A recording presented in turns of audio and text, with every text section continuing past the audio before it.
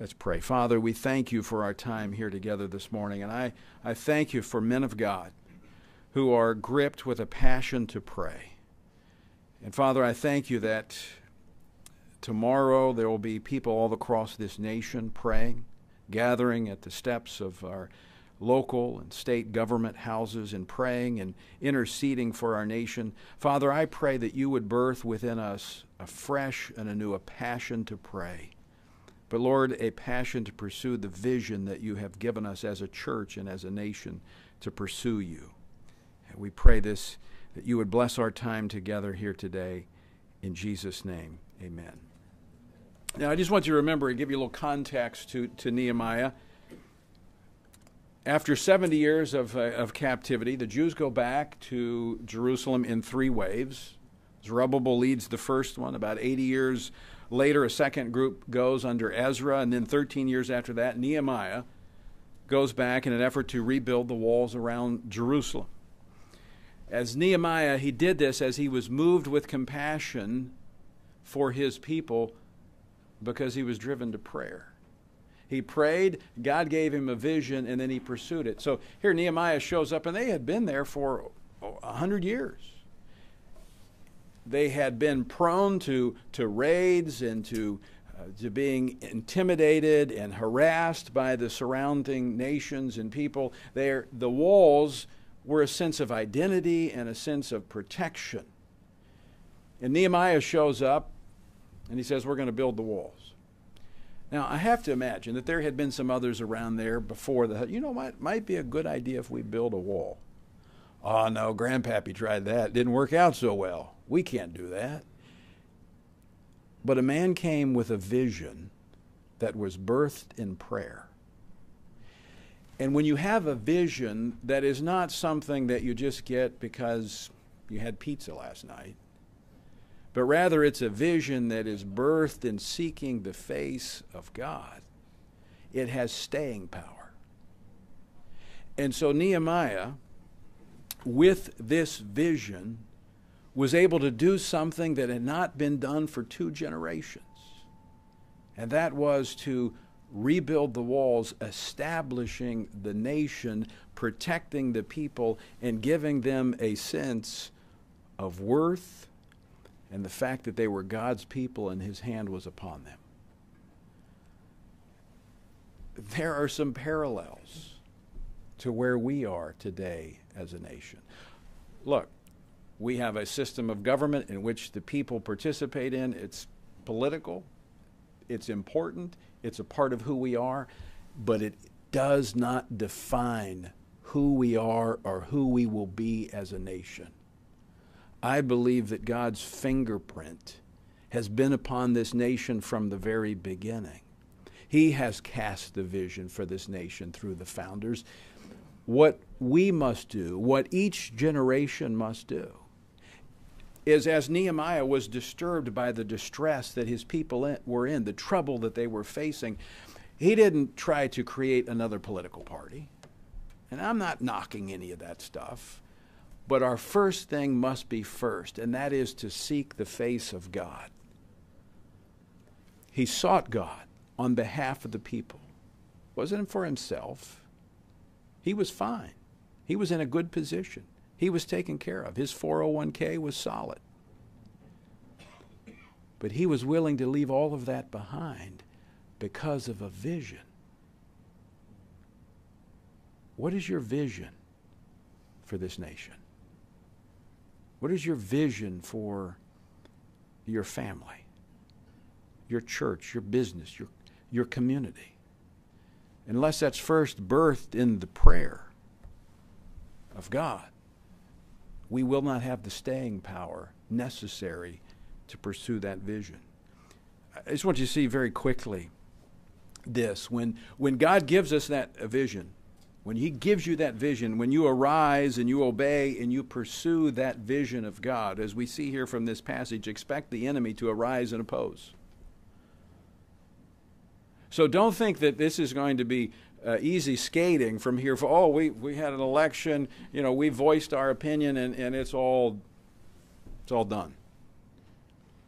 When you arise and you obey, and you pursue the vision that God has given you, expect the enemy to arise and oppose.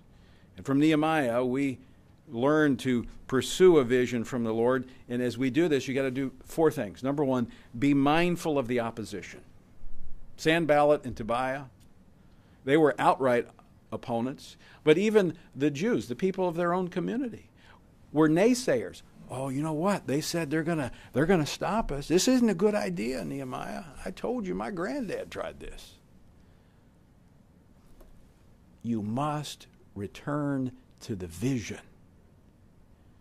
And it must be nurtured and preserved in prayer. You must be mindful of the Lord. Look what Nehemiah did every time he prayed. And we prayed to our God. Every time we're faced with the reality of the opposition, we must go back to the reality that we serve a God who is all-powerful. Paul in Ephesians 6, be strong in the Lord, in the power of His might. And we must be mindful of our responsibility. It doesn't stop with prayer. Prayer is the beginning. Prayer is where we gain the vision, but then we have a responsibility to carry it out. Nehemiah, realizing the threats, realizing the danger, realizing the opposition, took precautions, took the necessary steps, put the guard, set the guard, had the builders building with one hand and defending with the other. We have to be practical in pursuing the vision. It's not enough to stay in our prayer closet. You got to make sure the hinges work on that prayer closet. You go in and you come out. And you go to work pursuing the vision that God has given. And then finally, we must constantly be reminding the people of the vision and what is possible. Again, I draw you back to, I'm sure there were skeptics when Nehemiah came onto the scene. I mean, you know, it wasn't like anybody ever thought of, that didn't think that there should be a wall. There was no one that had the vision from God to carry it forward. It wasn't like some far-fetched idea, but they just didn't think it was possible.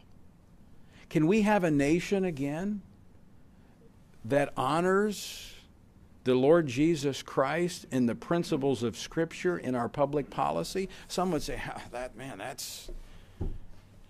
don't know how you're going to do that. Well, guess what? If it were easy, anybody would do it. Any preacher could do it. Any Christian businessman, any Christian politician, but it's not easy. It requires the power of God through working through His people who are dependent upon God. But it will only happen when we have a God-sized vision that is birthed through a relationship of committed prayer with God. Friends, I think it's time we think big. I think it's time we have God's vision and we pursue God's vision for this nation. And I believe He's given us a small glimpse of what He can do just in the political realm that we saw in this last election. And the protections that we're going to be able to reestablish for religious freedom is going to give the church the ability it needs to do its mission of evangelizing men, women, and children in this nation. And it must be protected and advanced by a prayer force. And I thank you for your commitment to that. Let me just close with this, and I'm going to pray. I'm going to go back to my RV. I'm going to tell you a story.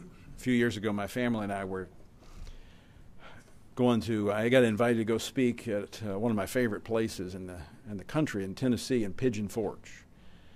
And it was actually Answers in Genesis having a conference. They asked me to come up and speak, so I told my family, I said, hey, why don't we just take a week and we'll go up there. We usually go there once a year anyway. So I said, well, we'll just drive the RV up there and we'll spend a week. And so it didn't take much to convince him. It was on the July 4th weekend, so we were driving up there. And now I define myself as a conservative. My wife defines me as cheap. But an RV affords us the ability to stop at Walmart parking lots instead of getting hotel rooms when we travel. So we had stopped the first night. We were at a Walmart parking lot, and we head off the next morning, and we were going through a place called Cleveland, Tennessee. Anybody ever been there? Okay, all right. Well, we were going down the main highway, and all of us, I got 5 kids, they're all in there, and my wife and my oldest daughter was sitting on the front seat, and we were having a conversation. This has been about three years ago, about how the politicians are destroying America, typical family conversation. And we were about to go under an overpass, and just as we were about to do that, my wife sticks her head up into the front. She points to a sign that was on the overpass, but it was a little bit too late. The sign said clearance 10 feet 6 inches. The RV was 12 foot 6 inches. We made it through. At least most of us. There was a part of the RV laying back there, but we get through, and there's this screeching and scratching and dust, and you just at that point you don't know whether to laugh or cry, and so we get through the other side, and I'm stunned, and we're in traffic. The traffic is bad. I couldn't get over the side. My wife said, "Well, keep driving," and so I'm driving. There's cars, blowing their horn next to me, and say, hey, like. So my wife says, we finally found a spot where we could pull off, and so I pull off. She goes, I'll get out and check to see how bad it is. I mean, I knew how bad it was. I could see daylight. So we pull off, and she gets back in 30 seconds. She said, it's bad. So, we're the first full day of a trip where we were going to be, I got to speak the next day, or the 2 days after that, and this is where we're going to stay. So I'm thinking, oh man, what are we going to do? So long story short, we ended up finding a place to take it to, and we had to leave it, and my parents were meeting us there. So we get a U-Haul trailer, and we look like the Clampetts, we got everything piled in there, and we go on to Pigeon Forge, and my assistant found a hotel room. Now, this is something you don't want to trying to find a hotel room on July 4th weekend in Pigeon Forge. We got the last room in the city, I think, and it was at a pet hotel. It was horrible. Dogs screaming and barking all night long. And that was on a Saturday night. Sunday morning, I get up, and I was actually at that point, I was also interim pastor. I'm kind of like the resident interim pastor at our church. And so first weekend I had off in probably 3 or 4 months. And, this was kind of this is not the way you want to start a vacation, taking the top off your RV. Because, I'm thinking which child's not going to go to college in order for me to pay for this. And so I'm out that Sunday morning, and I'm running, and I'm just kind of saying, God, why did this have to happen? And I'm just so discouraged. And I go back in, I tell my wife, I said, let's just go home. I'll call them and cancel the speaking event, and let's just go home. There's no way we're going to have a good time. I mean, it's horrible. So she goes, okay, well, let's go see your parents. They were staying at a condo with no dogs down the street. So we go down, and we're going to go visit them about 10 o'clock on that Sunday morning. And so we're driving down there, and all of a sudden, these police cars start coming around us with lights on. And I'm thinking, and as Pierre said, I spent time in law enforcement, so I'm thinking, Sunday morning, police cars, Pigeon Forge. I mean, what could possibly be happening in Pigeon Forge? So about that time, we pull onto a bridge to go up this hill, and we ended up getting stopped in this barricade that the police had set up on a bridge. And so I look to see what's happening, and I see that there's a woman out on the edge of the bridge getting ready to jump. Now, I'm still involved in law enforcement and serve with one of the departments as kind of a chaplain. And so I told my wife immediately, I said, let me just get out. You take the car. And I got out, and there was 2 uniformed officers. The closer they got to the woman, she backed up on the bridge, about to jump off the bridge. And I said, of course, they stopped me, but I showed them my credentials, and they said, can you help us? I said, I think I can. Long story short, I spent about 45 minutes and talked this woman off the bridge. Her son had been in the Navy, and she was estranged from him, and there was drug issues, and just, quite frankly, what so many people are going through today. And so she sat down on the curb, I prayed with her, and went to the hospital for her to be checked out. And the police took me back to the condo where my parents were, and my wife met me at the door. She didn't say a word, tears in her eyes. She just hugged me, but I knew exactly what she was saying. Aren't you glad we didn't turn around and go home? There's going to be opposition to pursuing what God has given us as his vision. There's going to be times we want to turn around. We just want to give up. We're not seeing the evidence of God working and moving, and it doesn't add up, and we want to give up, and we want to go home, and we just want to be left alone. But could it be that this generation, that those in this room and watching across the country, that we're on the verge of literally talking our culture and our country off the ledge and bringing America back to its founding vision? As Paul said, let us not grow weary in well-doing.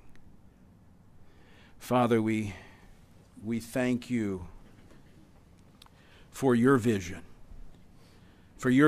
that you have for your people, a vision to pursue you, a vision to put you first, a vision, Lord, to pursue you in everything that we do. And Lord, we know that nations rise and fall based on how they align themselves with you. And Lord, you gave our founders a vision for you, a vision for truth, a vision to pursue that which was righteous and true. And so, Father, we pray this morning that you would birth first and foremost in us a desire to pray, a desire to spend time with you, to prioritize that in our busy schedules, in our busy lives. And Lord, as pastors, as business leaders, as political leaders, Lord, that you would take first priority in our lives. Not in words, in what we say and profess, but in the prayers that we pray and the time that we spend with you. And Father, I pray from that as you birth within us a heavenly vision, a divinely inspired vision, that Father, we would then have the strength and the endurance to pursue that vision. And may we often remind ourselves of who it is we serve. And Lord, let us not be sidetracked by the opposition. May we not become discouraged by the rubble and the debris that so often is found at a building site. But rather, may we be reminded of the vision and what is possible in and through you. Lord, I speak a blessing upon those gathered here today, these men of prayer. Bless them, bless their families, bless all that they put their hands to as they put their hearts toward you and toward your vision. And Lord, may your blessing be upon the National Day of Prayer, and may they too continue to pursue the vision that you've given them, that they have held for years, and may they not be distracted by opposition or obstacles. But Lord, may they keep before them that vision from you. I thank you for them. I thank you for their leadership. And I thank you again for our time together today. In Jesus' name, amen. Lieutenant General Jerry Boykin, his Family Research Council's Executive Vice President. Would you welcome him, please?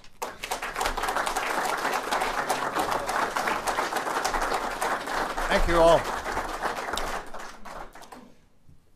Thanks to all of you for being here, and I'm only going to take a few minutes of your time here.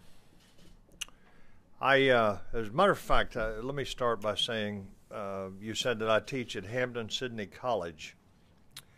Well, I did for 10 years, and Monday was my last day. They have fired me for the second time. I'm not kidding. They have fired me because I've taken a pretty direct stance on men going in women's bathrooms, and the problem I have with that.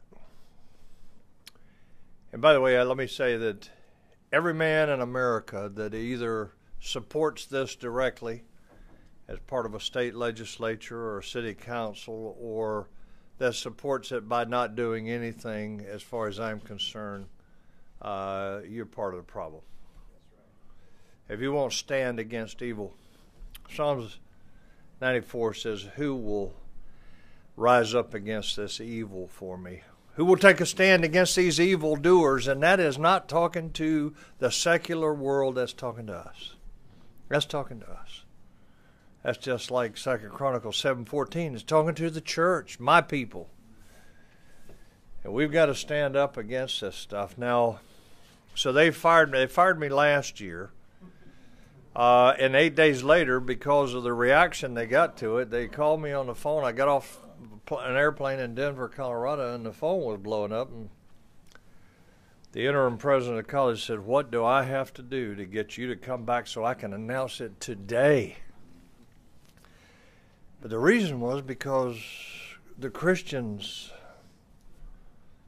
that said, we're going to do something, they rose up against the school. Now, so they brought me back for a year, and now they fired me again. So I was done as of Monday, but that's okay. I trust the Lord, and I put it before the Lord.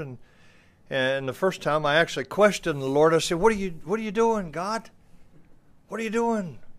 I know I'm in a bastion of liberals here, but it would seem you'd want me to be here." And 8 days later, he showed me a miracle. Well, this time I put it before the Lord, and they fired me. But I still trust him. I still trust him. And that's the message that we've got to get out to people. You either trust God or you don't. And you either know that he's got a plan or you don't believe that he's got a plan for your life. You don't believe that if you're willing and you're willing to put yourself at his disposal and submit yourself to his authority, that he's going to answer your prayer in the way that best suits his purpose. And that is a hard message for us to get to the people that we influence. You see, in 1993 in Mogadishu, Somalia, the man right next to me during the Black Hawk Down events was killed. I was wounded. I went down. When I got to my feet, I was knocked out for just a second. I've been hit in the feet and the legs by a mortar, and he was killed, and several others were wounded, some rather severely. And I said, God, why did you take that man? Why didn't you take me? I said, why did you take that man? He's got young children. My children are grown. I said, I'm ready to go. I don't know about him. Why'd you take that man? And I asked God that question so many times over and over. Why did you take him, Lord? Why didn't you take me? And I never got an answer to that. So why did you take him, not me? I didn't talk to anybody about it. I didn't talk to my pastor. I didn't talk to my wife. I didn't talk to any of my buddies about it. And then I came to work at the Family Research Council in 2012. The summer of 2012, I came here after telling Tony no 3 times. In fact, I got kind of huffy with him and said, what part of no are you struggling with, Marine? See, Tony's a Marine, which means he's persistent, but, big words like no are not his forte. And I said, okay, fine. He wore me down. I finally said, I'll come up here. I came up here in July of 2012. Sitting up in my office on August 15th of 2012, and I heard 3 gunshots. Boom, boom, boom. How many of you have walked out there and seen the gunshots in that lobby? I went running down to the lobby. I saw Leo Johnson down, our building manager, down with his neck on the his knee on the neck of a big man with a pistol laying in front of him, and blood everywhere. Blood everywhere. Leo had been shot through the arms. If you haven't seen the bullet holes, there's two of them out there. The third bullet went in his arm, but the others are out there in the library right now.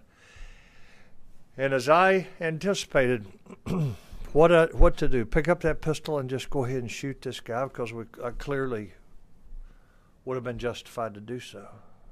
Leo's bleeding profusely. And by the way, this guy later told the judge that he targeted us because we were a hate group, because we believed in biblical, natural marriage. We were a hate group, and he was from an LGBT group, and he came in this building to kill as many of us as possible. He had 100 rounds of ammunition with his Glock 9mm pistol and 15 Chick-fil-A sandwiches, which he said to the judge he was going to rub in the faces. And Tony and I were the primary targets, no question. I stood there contemplating what to do for just a moment, and the police came running in, and the Holy Spirit spoke to me. And the Holy Spirit said, "This is why I spared you.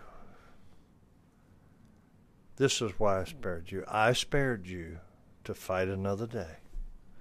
I spared you for this fight. I prepared you for this fight.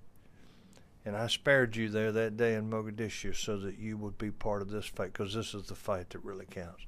This is the fight for the soul of America. This is the fight for who we are as Christians. And I spared you to fight this. Now do what I've called you to do." You know what? I didn't see that in 1993. I had no idea. It never occurred to me that maybe I was spared for a reason. Maybe it wasn't by coincidence. Maybe there was a reason that God spared me. And the truth of the matter is, if you go back and look at Jeremiah 51:50, and you go to the ESV version, it says, "For you have been spared from the sword. Now go. Do not stand still." Isaiah 51:50, go. We've been spared from the sword, you know. Think about it. We have been spared from the sword. Now go. Go what? Go where? Wherever God leads you, to do whatever God's called you to do. And that's a message we got to get out to people today, because we've got a window of opportunity. You may have issues with Mr. Trump, but we've got a window of opportunity. And tomorrow at 11 o'clock, you'll at least see that he's trying to fulfill his campaign promises to us, the evangelicals, that have, when he puts out this new executive order. Go, do not stand still. We've been spared from the sword, now go. Go and do God's message. That's the message we need to get to all these people that are just saying, well, I still don't know about Mr. Trump. Hey, this is not about Mr. Trump. This is about a country that was ordained by God, and this is about us doing all we can as faithful Christians and prayer warriors to spare this country and underpin the leadership of this country, so that he will have at least an opportunity to be successful. It's my privilege to spend a few minutes with you this morning. May the Lord bless you, and thank you.